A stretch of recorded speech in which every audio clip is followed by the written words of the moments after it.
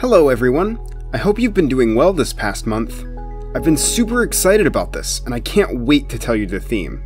However, before we reveal the theme, there's a few things I'd like to tell you. First, if you haven't read the rules, read them in the description or watch the introduction video. In addition to that, I'd like to elaborate on a few things, most notably with the prize pool.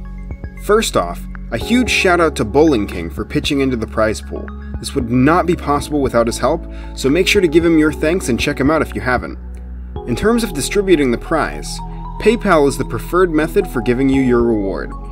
If you absolutely in no way can do PayPal, I can try to get it to you as a gift card or something, but I'd really prefer not to if possible, and I make no guarantees that'll work out. Lastly, to help incentivize entries, I'd like to add 2 more honorable mentions if the jam gets 15 or more entrants. I think that this is a good way to ensure you have a good chance of getting something out of this. Even if you don't, understand that this is still pretty loose, and I hope it'll be a fun challenge to just make something you want for the fun of it. However, do remember that this is a judged contest. The nature of it means that people are gonna be critical of your work.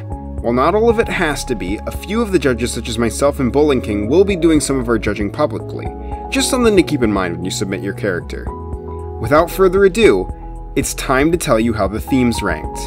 Keep in mind that the poll was done with ranked voting, so things were much closer than they may seem. In last place, we have Without. In 4th, Conflict of Interest. In 3rd, Clash of Two.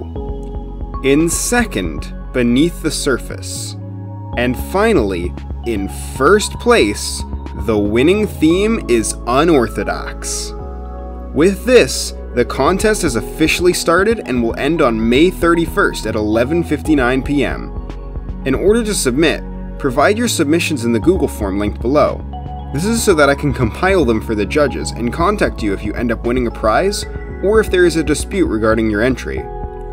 Sometime in early to mid-June, I'll post an update video after judging wraps up. This will compile the findings of all of the judges and tell you who won the event.